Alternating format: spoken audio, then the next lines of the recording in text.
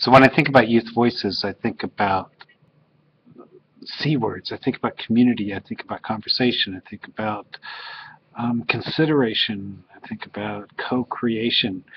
Um, I and when I think about doing it in the summertime with teachers in the New York City Writing Project and expanding that to other people throughout the country who might be interested to see what we're doing, it's about um, working together, doing things together. And I get excited about working with 15 students, not because they will do something that I want them to do, but I get excited about what's possible if they get freed up to do what they want to do.